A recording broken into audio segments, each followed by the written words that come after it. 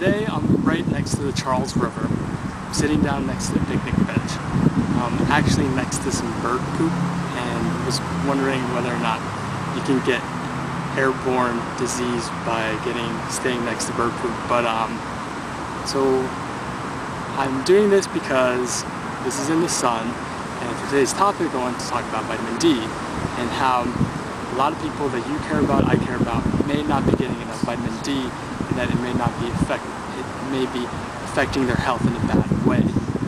This is based on a New England Journal article that was published in July 2007.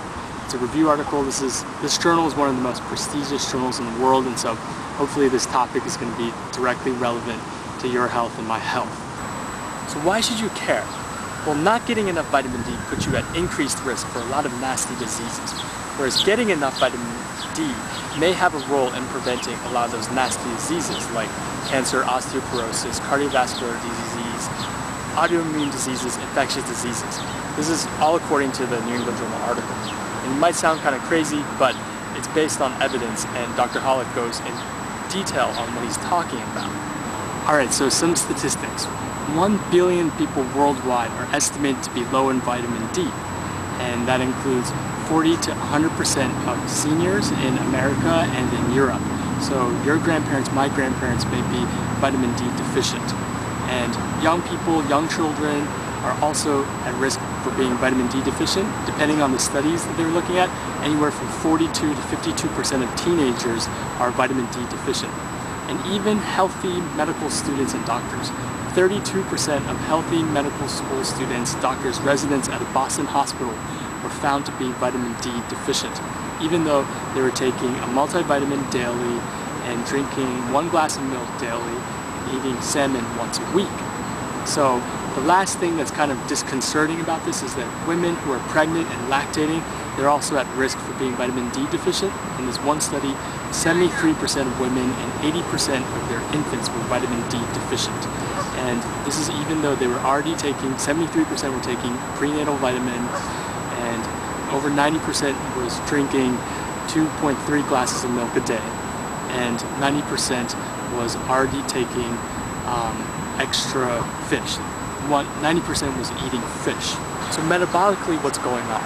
And what's happening is that if you don't get vitamin D, then you only absorb about 10 to 15% of the calcium that you're taking, and 60% of phosphorus. So let's say you drink a glass of milk, or you eat a bowl of dark leafy green vegetables, and those have a lot of calcium. But if you don't have vitamin D, then most of that calcium your body is not able to absorb.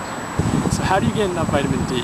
Well, the best way is to do what I'm doing, which is to sit out next to the picnic bench and have people, onlookers, think I'm really weird. But to be out in the sun from anywhere from 10 a.m. to 3 a.m. But definitely don't be out in the sun for too long, because then you're going to get sunburn, and that's going to give you increased risk of skin cancer. But a reasonable amount, moderate dose of sun is good for you.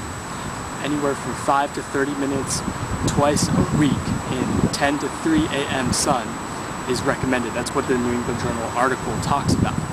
So 5 to 30 minutes depending on your skin pigmentation. If you have darker pigmentation, darker colored skin, then you're going to need more time out in the sun. Those 5 to 30 minutes mean without suntan lotion. So put on the suntan lotion after you're in the sun for about 5 to 30 minutes depending on the time of the day. Alright, so the reason why you want to make sure that it's 5 to 30 minutes without suntan lotion is because when you put on suntan lotion, you're blocking your skin, you're preventing your skin from making the vitamin D that you need. And this has been shown in metabolic studies. They've been able to show this through actual scientific studies that if you put on suntan lotion, then you're not going to be able to make the vitamin D. And that's why make sure those 5 to 30 minutes, Dr. Hollick says, it's without the suntan lotion. What about during the winter time? So if you live north of Atlanta, so North Carolina or Beijing or London, Russia, if you draw an imaginary line and that line goes across Atlanta and you're above that line, so for example I'm in Boston right now, so that's north of Atlanta, during the times of November to February, the sun is not going to be able to trigger your skin to make vitamin D. And that's because the sun rays are too weak. So the earth is tilted in such a way that during the winter time, the sun is not powerful enough to make enough vitamin D. And And so the only ways to get vitamin D during those times is through diet. You can get enough vitamin D if you eat oily fish. But most people don't eat enough oily fish, and as Dr. Michael Hollick pointed out in the lecture, when you cook the fish, you're losing vitamin D in the fish. What about through milk? That's oftentimes cited as the best way to get vitamin D, but Dr. Michael Hollick also took a look at this issue, and in a lot of milk products, what they say they're going to give you enough vitamin D, but when you actually test it, the vitamin D is not present in the milk in the amounts that they're supposed to be. And so getting vitamin D through milk is not necessarily the best way.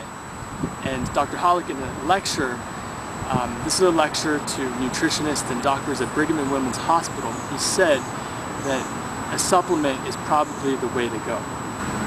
Now, I'm definitely not recommending supplements in that I'm just a medical student. I can't make any recommendations, and so please go over this with your doctor. But what Dr. Michael Hollick has often talked about in his different articles is that you need to have a supplement during that time. And he actually has a table of people who, this is a table of what category you fall under and whether or not you should need extra supplementation. And the article goes over more in depth on things to do. And if you have trouble finding this article, please email me. I'll try to help you find this article. Or you can also find this article in public libraries, and your doctor should have the New England Journal of Medicine. So this table has a lot of recommendations on how much vitamin D and how to get it, whether through supplements or through the sun. And I just wanted to repeatedly emphasize, though, that definitely sensible sun, reasonable sun, not too much sun, because too much sun can cause sunburn and it could increase the risk for different kinds of skin cancer. In this review article, he talks about pushing up the limit to 800 international units as the recommended limit that everybody should take a day. The recommended dosage that people should have through their food, through the sun, or through supplements. This is twice as high as previously, and so this is a pretty radical review article. But like I said, the New England Journal is pretty conservative. They don't usually publish quack ideas, and so this might be something to go over with your family or with your doctor, which is that 800 international units is the least that you should be getting through food or through supplements a day. So what are the objective facts? The objective facts are, this is a review article, and review articles are expert opinion based, but they aren't actually studies. And so if somebody were to be very skeptical, they could legitimately argue that the trials and the studies that Dr. Hollick has looked at are metabolic studies, they're basic science studies, or epidemiological trials. What this means is that metabolic studies look at biochemical changes within a short period of time. Epidemiological studies looks at large groups of populations and tracks their trends. And basic science looks at cells, cellular level changes. For a clinician, for a doctor though, oftentimes the gold standard is the randomized controlled trial, where you give half the group, in this case vitamin D, and other group just don't give them vitamin D, and see whether or not, okay, does it actually produce less risk of getting cancer? Do the patients on vitamin D, do they have less cancer? Do they have less multiple sclerosis? Or do they have less autoimmune diseases, infectious diseases, things that Dr. Hollick believes can be cured or can be prevented with enough vitamin D? So that's just to give you the more balanced perspective, because in the media I think they'll just say 1 billion people are vitamin D deficient and you're going to need more vitamin D. But for those, I have heard legitimate viewpoints which are that there's just not enough data. However, sometimes you have to wonder how much data do you actually need and how feasible it is to get those extra randomized controlled trials. Right now, because vitamin D is not a drug, you're not going to have pharmaceutical companies backing up the large-scale studies that are needed to definitively prove that vitamin D works. And also NIH, in certain areas of research, the budget has been cut increasingly in the past few years. And so how realistic is it to get a randomized controlled trial? That's really hard to say. And so based on this Michael Hollick review article that I'm talking about, it is published in the New England Journal of Medicine, and they're very conservative in that they won't publish wacky ideas or crazy ideas or even risky ideas. Usually they try to publish articles that are well grounded in the facts and evidence.